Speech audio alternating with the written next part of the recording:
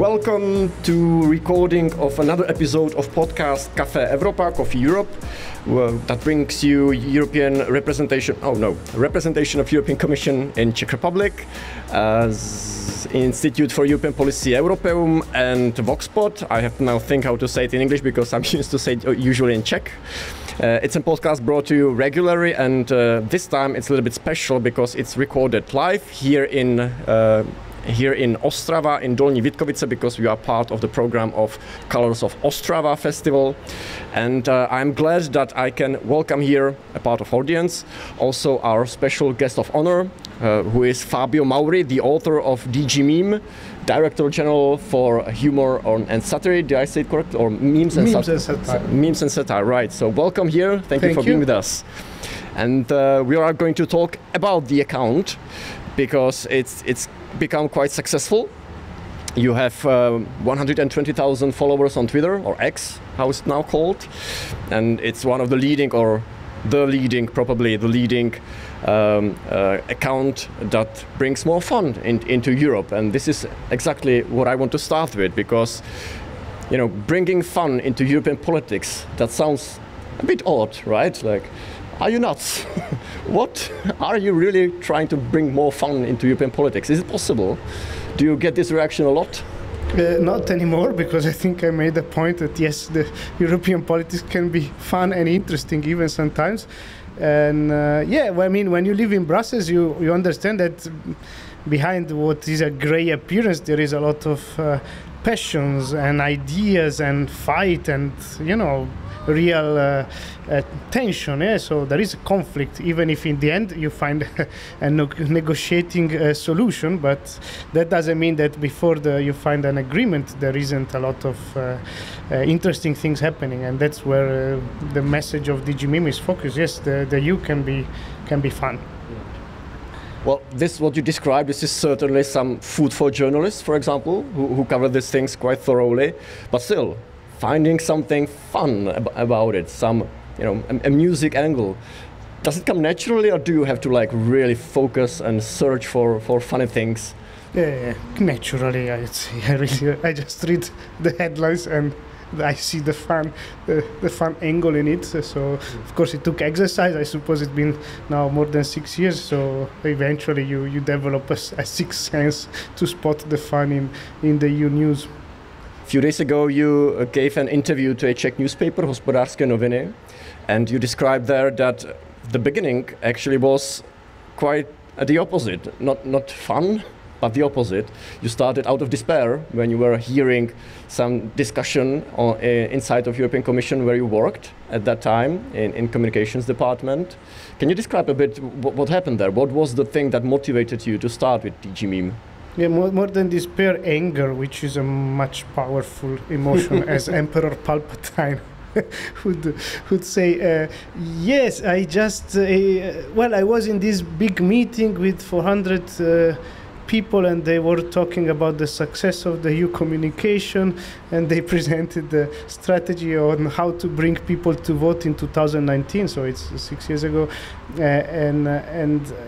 and to me, it really looked like they were not good ideas. And at a certain point, I had enough of these, and I raised my hand, and I asked a satirical question, let's say. It had a fun angle, the question. I cannot tell you what it is because it's, unfortunately, material that we were discussing. But eventually, everybody started to laugh, you know, in that moment. It was like in the novel by Shaw, the child pointing at the king saying the king is naked, and everybody pretended he wasn't, but suddenly they realized, okay, so when everybody laughed at my question, I realized everybody knows that this is not going to work, but they are all pretending, and I felt very angry because I think the European Union is worth fighting for and communicating for, and sometimes risking to ask questions that maybe the management might not like, but you have to be a bit brave because it's worth fighting for it.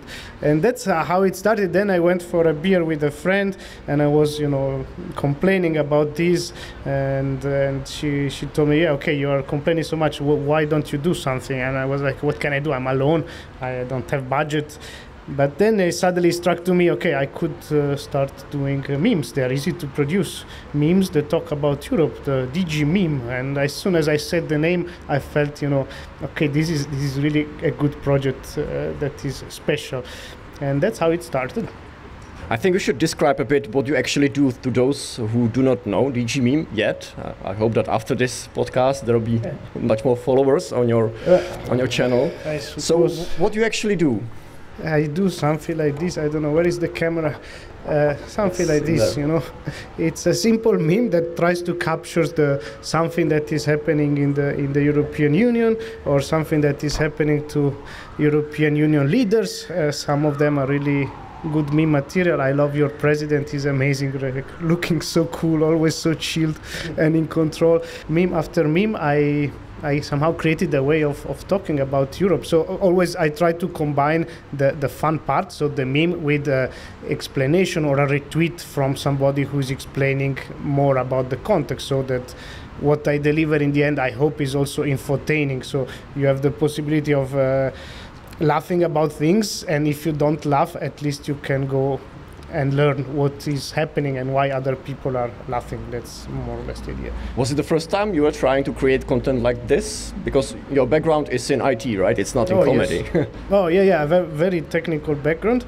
Yes, it's the first time I really do it in such a satirical way, even though before this I already tried many times to talk about things I like of the EU. Specifically, I tried to run a forum about languages, where you could talk about the little beautiful things of, for example, stock phrases in different languages, and what is polite in different cultures. That was my first attempt. And then I wrote a dystopian novel, which in a way is also a satirical depiction of the problems of the European Union. I started writing it in 2012 and published it in 2016. So I have been trying and failing many times. So finally, statistically, I managed to get a bit of audience out. So it was a bit learning by doing. Yes. Right? Was it immediate success, or did you have to slowly build it up before it became popular? Because in Brussels bubble, where I spent many years, it is hugely popular now. But was it like this from the very beginning? Yeah, it was quite quick. Especially, I reached the first milestone, 1,000 followers on Facebook back then, quite quickly.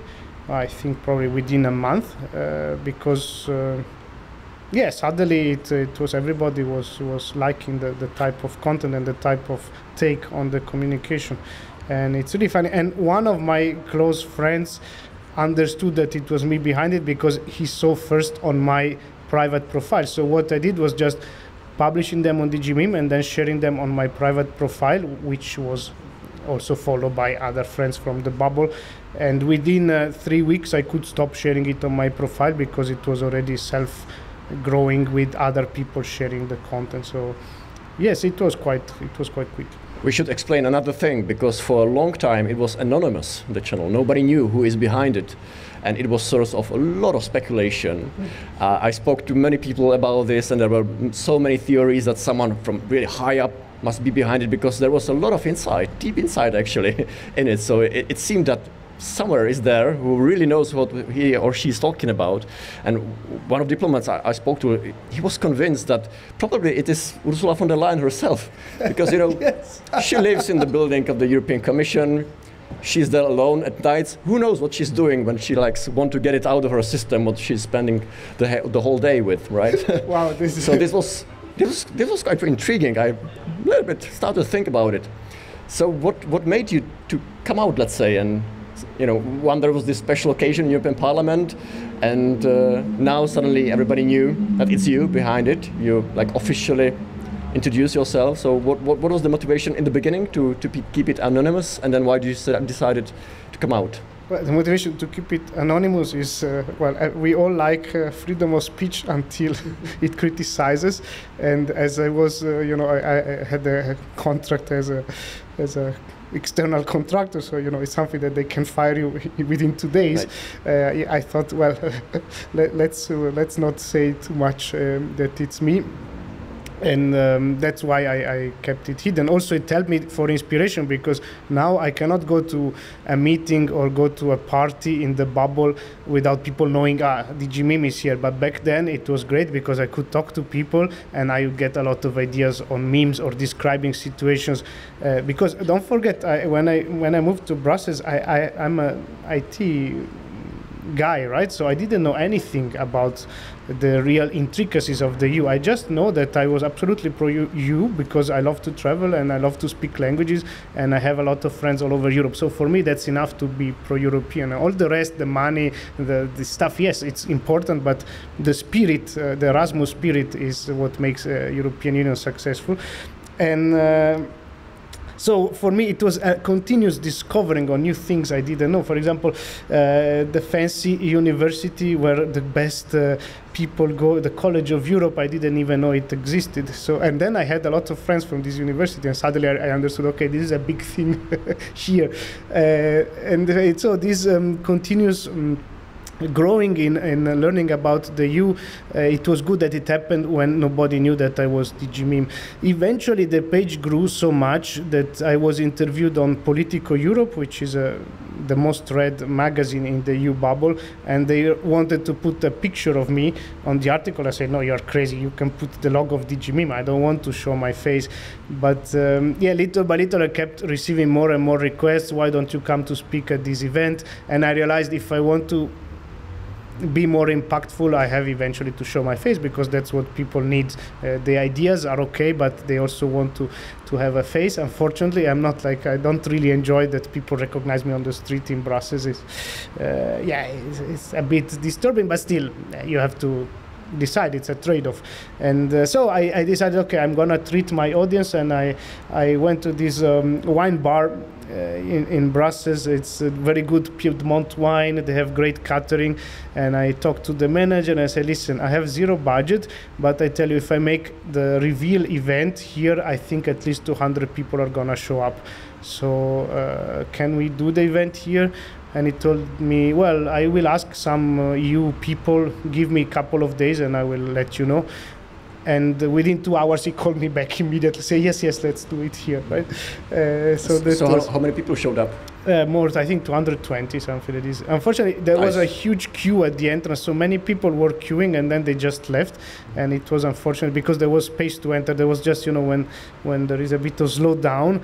But yeah, it was a nice moment. We had huge problems with the audio, I remember. So in the end, it was not very easy to hear what I was saying, but still it was a fun evening, and there was an amazing food, so everybody was happy and maybe even a bit tipsy that evening. Did it change your life when you put your face in the front? Well, not immediately, but I mean, well, you don't work in the European Commission anymore, right? So no, exactly. I always been an external contractor, so I don't work in Brussels anymore, but my colleagues were quite amused, especially some close friends / colleagues to whom I still didn't say it because I didn't want to reveal that it was me. They were really shocked. And I can't believe the other day I was telling you how funny this page is. And yes, but overall, yes, suddenly I could go to events and accept invitations and make interviews showing my face, and that was a bit easier to grow the audience, because then I could, that was the next step, I could reach EU politicians. So I've been interviewing important commissioners, I don't know, Vestager, Dombrovskis, I met Ursula von der Leyen for a coffee. I mean, all this stuff were not possible without revealing my identity. Yeah. So in the end, I'm happy I did it.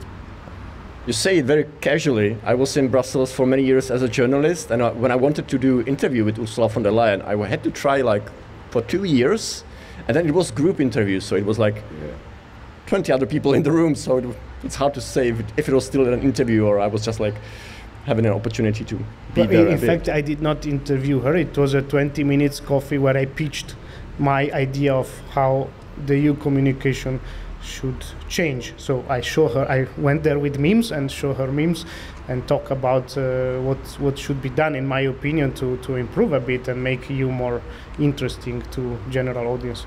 How is it to meet the people, the politicians you used to make fun of before, or you are still making fun of them, actually, right? It's great because you see the difference between their public image and the private image. For example, Dombrovskis, I don't know if the audience know, Valdis, in all the pictures he published of himself, he's shaking hands and he has this very straight face. And I suppose we have him here just to give you an idea. Yeah, he's the executive vice president of the commission. Anyways. And he's quite famous for having zero emotions. Yes. He's definitely a very clever person. He has it's called eidetic memory. Like he's the kind of person that reads a paper once and he remembers all the numbers and references and date. So he has a very rational approach to things. But in the end, when I met him in person, he was smiling, he was very welcoming, he was even making a few jokes. So it was. Do you remember some? Well, now it was more like a funny comment on what we were saying. I would really love to see it because he always seemed like a cyborg to me a bit, and the creator forgot to load software for emotions. Yeah, so definitely when we were discussing, he was the prime minister of Latvia and he guided the government transitioning from Latas I think to Euro. And I asked him, so how did you persuade people that this was the right choice? Something that in the Czech Republic you still didn't manage to transition to. So he told me, well, I am an economist, so I analyzed the economic situation. I did the mathematics and then explained people that with economics it was a great choice for us. So absolutely very, very rational in his approach, which as an engineer I can say, well, it's good to have somebody so rational, but of course if you combine it with more emotional people, like, I don't know, Margrethe Vestager, when I asked similar question, she was like how do you know she's taking decision that impact the whole internal market of the European Union, so very difficult decision. So Margrethe, when do you know that your decision is right? And her answer was, when my mind, my heart and my guts say the same thing, then I know that I'm taking the right decision. So a completely different approach to EU matters. But nevertheless, no, he was very funny to meet Dombrovskis in person, and I think he also had a great fun in the interview. And then I asked him for some picture of his youth. And he told me he didn't have, but if I waited a couple of weeks to publish the interview, he would go to Riga to his house and scan them. So it was like, wow, this was so beautiful. So I'm the only person who has a picture of Dombrovskis as a child watering his plants at home. So this is really beautiful when you create this kind of connection. So in a way, he's cute. And I asked him, why do you always look so serious in pictures, in official pictures? And he's like, well, I think it's just how I am. I am representing the institution, and the institution is a serious stuff, and I have to look serious. So this is his way of reacting to representing the EU institution. So, yeah. I was laughing before because you were it was exactly his voice you made before. That was really funny, and I didn't hear many laughs in our audience. So that brings me to another question I wanted to ask: how difficult it is to make fun of things that are quite it's inside humor a bit, right? You have to know the politics, or you have to know what you are talking about to get the reference often. So how do you balance, that you strike the right tone, that it is approachable to general public, but still you can make fun of something that's really European? Yeah, well, as any comedian would tell you, the secret of good comedy is delivery in the end. So it doesn't matter what you're really saying, it's the way you're saying, For a comedian, the facial expression, the tone of voice, that's what makes a joke funny or not.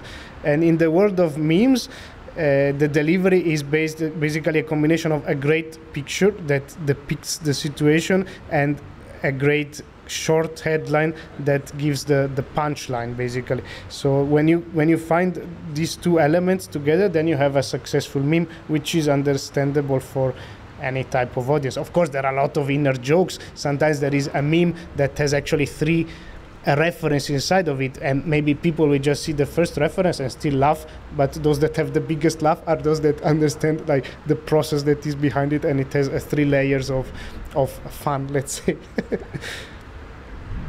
You are also a bit risky in it sometimes. I just recently come across one of your memes, and it was just right after the shooting of Donald Trump, and you published a picture of him and Donald Tusk, at that time President of the European Council, making like the gesture of a pistol at him. Do you also like try to find the right balance between what you can still do, what might be offensive to the people in the bubble, for example, or not? No, I mean, no, that one, absolutely not. I think political correctness in our days is dangerous because you don't call things the way you should call them, and then it's hard to have a conversation when you don't understand exactly what you're talking about. So this thing that everybody gets easily offended nowadays is not my problem. Of course, it is not my intent to offend a specific group, but every time I make a joke that might be perceived as sexist, then I have to read all the comments of angry feminists that they are missing the point, that I'm not supporting sexism and just pointing out that this was a sexist behavior. So according to them, you shouldn't show a picture of Berlusconi looking at the ass of a journalist because it's sexist. Yes, but I'm not saying this is a good behavior. I'm making fun of it. You should understand this is to support your cause, and you have to accept it's freedom of speech. You cannot block everything. So I don't really care if somebody's offended. Specifically for this picture you mentioned, it was needed to publish it because the right-wing parties of Poland, they were using that picture to point out, you see, so there is Tusk in a meeting jokingly making the gun sign to the back of Donald Trump, and they were using it to support some complete nut job theory that somehow Tusk is involved in the shooting. Completely ridiculous stuff. So it's good in that situation to use the same picture as your enemy and twist the point of view and try to make it fun so that people will not take whatever the alt-right is writing seriously, because it has been already debunked. Mm-hmm. Your job is, it's a hobby a bit still. Yeah, a hobby. But your hobby job is difficult because you make fun of EU politics not everybody follows. And I think it's even more difficult because you speak to different cultures, to 27 different cultures in Europe. And we have a bit different types of humor. Do you see it on, for example, statistics? If you look, what kind of people follow you? Are there differences maybe in reactions also, that you make some joke and suddenly only, I don't know, Czechs and Germans laugh and nobody else are retweeting you? Is this happening a lot? Yes, of course. Every humor is a cultural thing. I love Czech people because your humor is very close to mine, very dark. I'm usually aware when I publish something which type of audience I'm going for. So if I'm making a joke about President Pavel, I know that only Czech people will most likely understand, because the rest of the other countries might not know who he is. But still, those that follow my page will find out, oh, this super hot man with this beautiful white mustache is from the Czech Republic, and he looks really cool, and he managed to find 1 million bullets out of thin air. You know, these are way that you can talk at European Union level about the European Union, which is something that very few journalists do, because when you read Czech press, they talk about the EU, but always from the Czech perspective. We got that much money, or this happened, there was this rule that affect us. But you don't have a global approach in EU communicating the EU for the European Union as a whole. And that's what I humbly try to achieve. I'm really lucky because I love to travel, and I've traveled a lot in my 20s. I've been to every small village everywhere around Europe, so I gather a lot of interesting insight on the local culture, and this helps me a lot to make jokes. I mean, I know that Moravia and Bohemia are not good friends, which is something that if you ask somebody from Portugal, they wouldn't even be able to point out on a map where the two are, because it's very far. And then you can bring these jokes at EU level. I think it's very beautiful and important, so that we can all laugh about our politicians. You made a lot of Czech references during our discussion, but you make it also quite a lot in your content, in your memes. You've mentioned Petr Pavel And this beauty contest he is now having, is it still ongoing with Pedro Sanchez, the Prime Minister of Spain? Yes. Who's the winner? That was not from my account, but it was somebody else. I just retweeted it, I think. Right. But, yes. But you made a staring contest between the Prime Minister Petr Fiala and Valdis Dombrovskis, we spoke about. Yes. A lot of more. Is it any particular reason behind it, why you target this Czech references more often? Well, I go where there is a good picture. I think this picture of Petr Fiala looking super serious was just there. I couldn't think, but okay, this almost match the seriousness of Valdis Dombrovskis, and they could have a staring competition, and the first one to laugh loses. And I was trying to imagine who is gonna win in the end, and that was the idea. Yeah. Is it a still tie, or do you have a winner? I think it's a tie. Yes. Tie, yeah. I will give an opportunity also to the audience. If there's anybody here who would like to ask a question, please do so. Feel free to do, and we will also reward you with one of our keep caps. So, if you are interested either in the question or in the keep cap, feel free to ask. And if no question is here, or is it perfect? Microphone.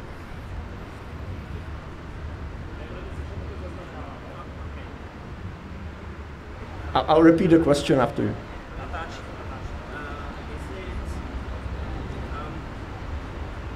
There's a lot of new politicians in the new European Parliament. A lot of them are very far-right parties. A lot of them are unique characters. How do you make fun out of these sort of people who are simultaneously just funny in their own nature, and on the other side, very terrifying? Thank you. Yes, very good question. Well, first of all, to make fun of something, you have to be in a specific, at least me, I have to be in a specific mind state. I cannot be too angry, otherwise what I want to make fun will become just a slogan, just a motto. So that's important. Usually to make fun of these people is just enough to listen to what they say, because to any rational analysis what they're saying is usually bollocks. And recently there has been this rant by this Polish right-wing politician who went on stage and accused von der Leyen of a series of things that the president of the commission is not responsible for, but it looked great on the press, so everybody was posting this hysterical rant that this MEP is having. You mean the woman who are tearing up paper in front of her, or that was someone? No, that was another. No, it was just like, I don't know, you're responsible for all the raping that happened in the EU, all the crises that you want to let all the migration, the usual bullshit that they say.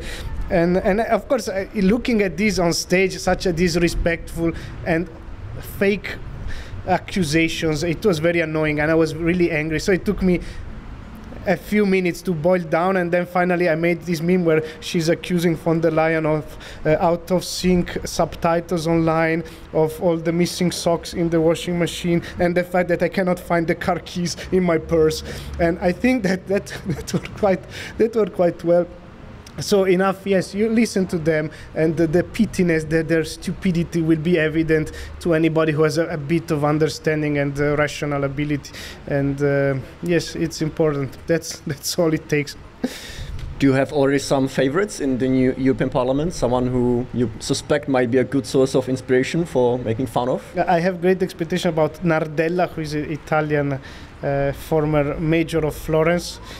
He has a very expressive face, and he looks very lost in the parliament. But as there is 54% new MEPs, I don't know them all yet. So I'm sure they will amaze me in the next years. Have you noticed the new guy from Cyprus, the Yes. YouTuber? It's quite funny. Yeah.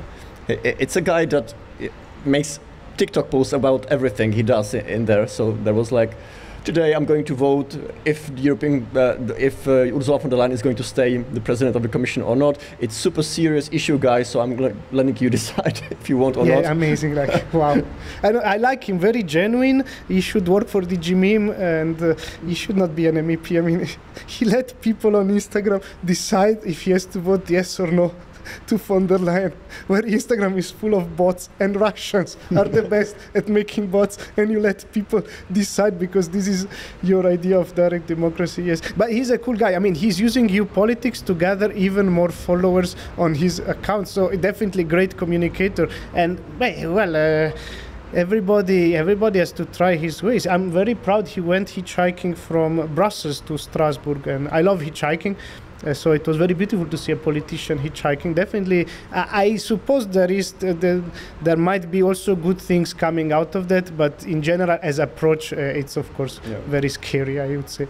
Unsurprisingly, Russian bots voted against Ursula yes, von der of course Leyen. he voted, and 70% said to vote no. And then he didn't even explain, okay, give your audience, let them choose and explain, okay, if you vote no, what are the alternatives? Who else could become president of the commission?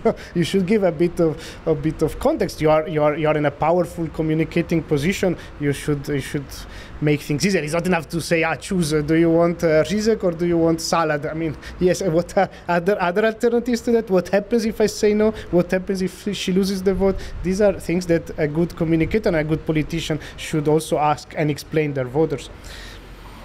I'm looking in the audience if anybody else have a question. Go ahead, yeah.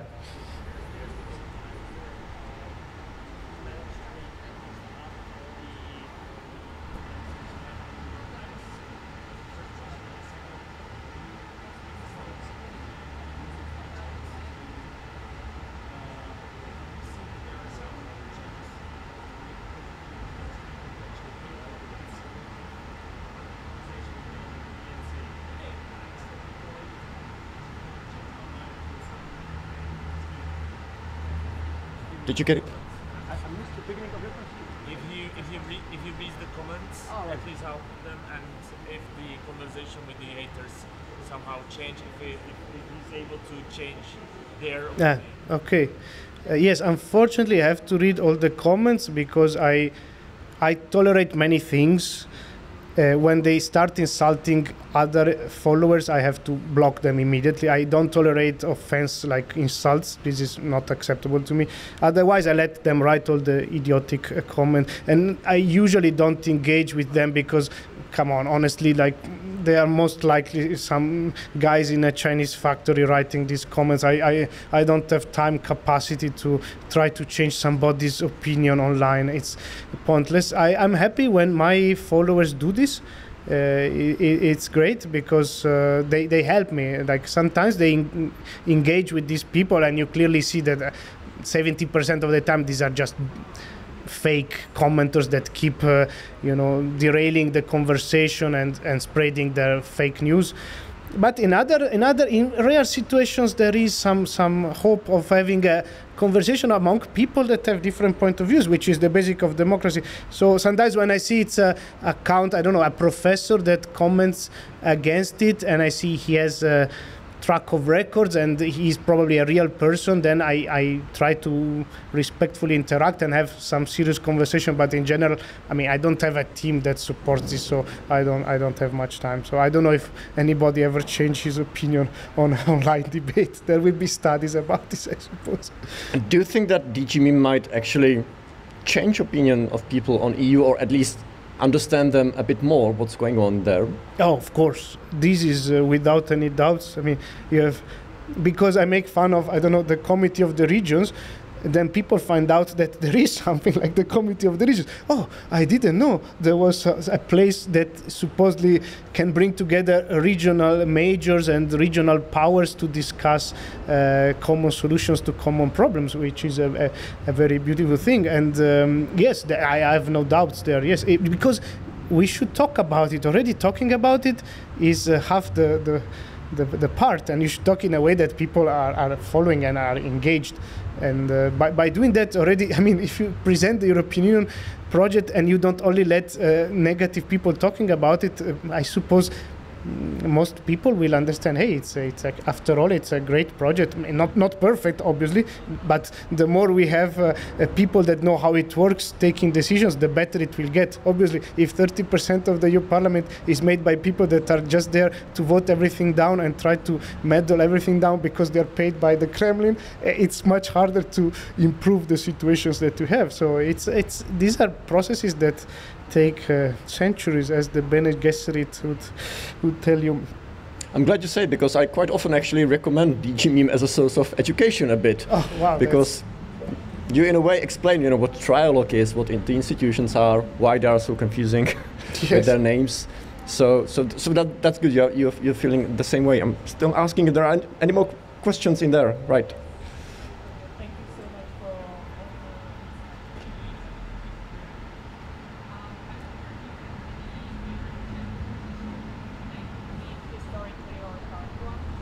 favorite Czech politician? Well, okay, I mean, I suppose Havel would be the standard answer, right?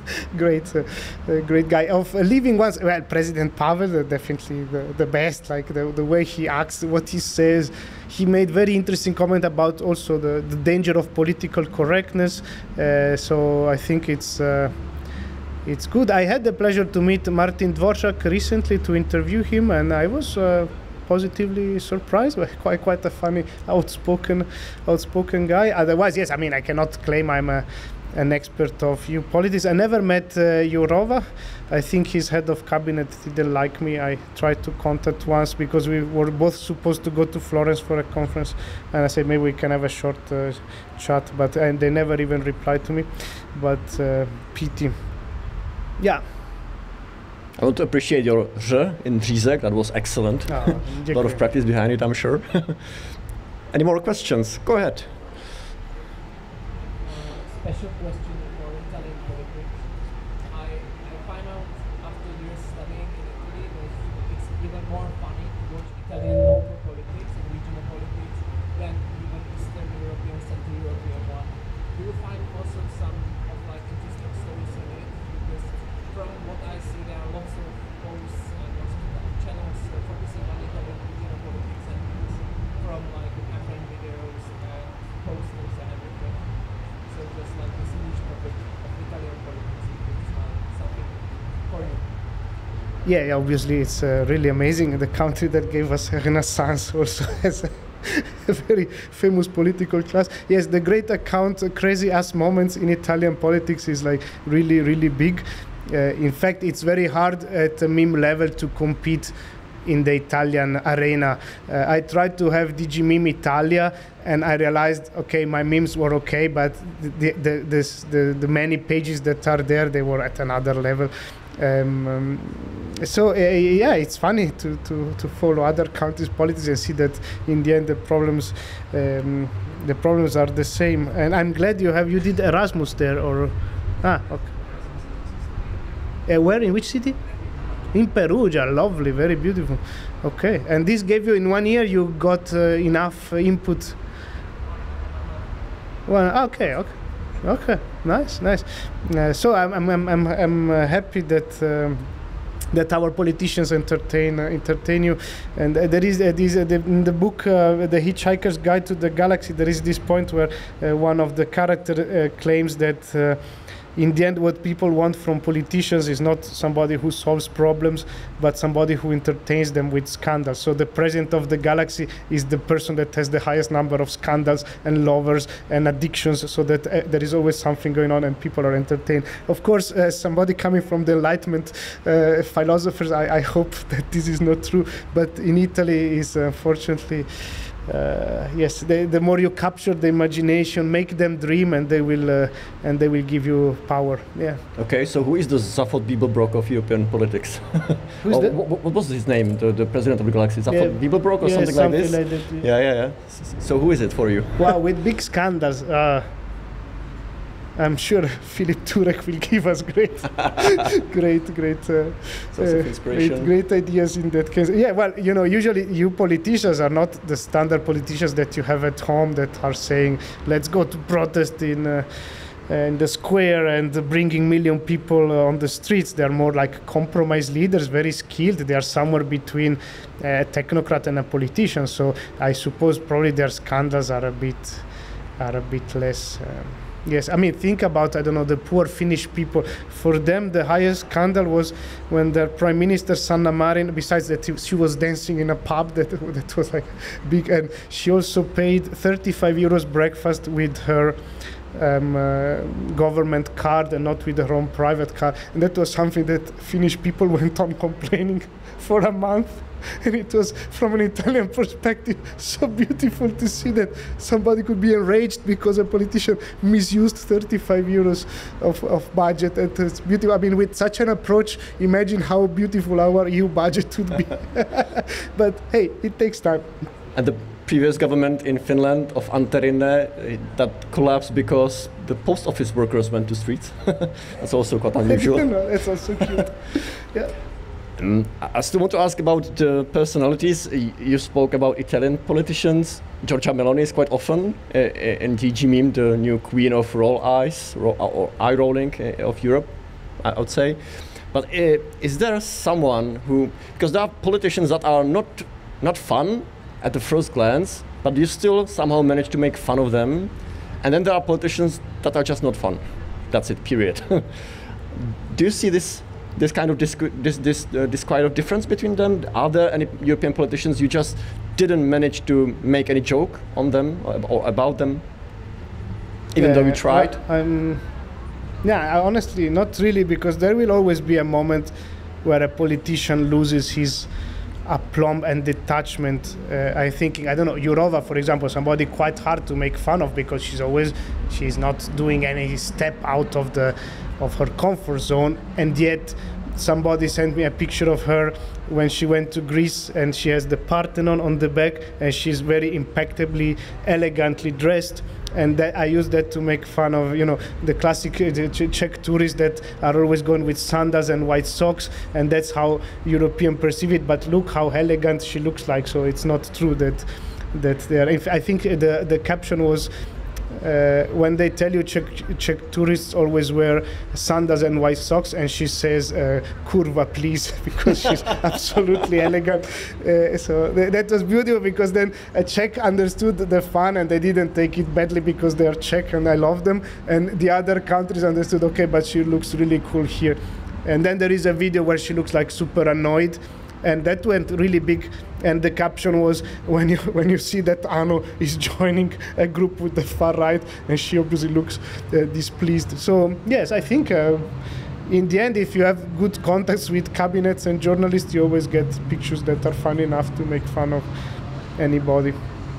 Okay, so last opportunity for any question in the audience. Go ahead.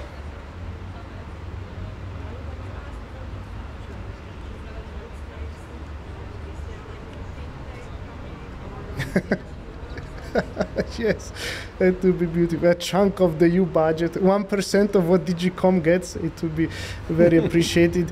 The future, I hope I can focus more on short videos, because I produced my first short movie, like it's 4 minutes. It was a hell of a job because I was filming and editing it. But it was a lot of fun for me, and I see there is a lot of expressive potential. So I hope I can focus a bit more on the YouTube channel in the years to come. And also I hope I can do even more interviews, but let's see. I'm quite busy until the end of the year, but 2025 it will bring hopefully new meetings. I've been trying hard to get Kaja Kallas for an interview, so I hope that's the next big shot that I'm gonna interview. I envy you. Last question from me. We started by saying that DG meme started out of despair, basically, or out of anger, as you describe it. Is it different now, 6 years later? Do you still feel angry sometimes about the way EU communicates? Is it getting better? Yeah, it is getting better, for sure. And without being arrogant, I think I had an impact in that. So if somebody writes a book about the history of EU communication, I don't say DG meme will have a chapter, but at least a couple of paragraphs at a certain point.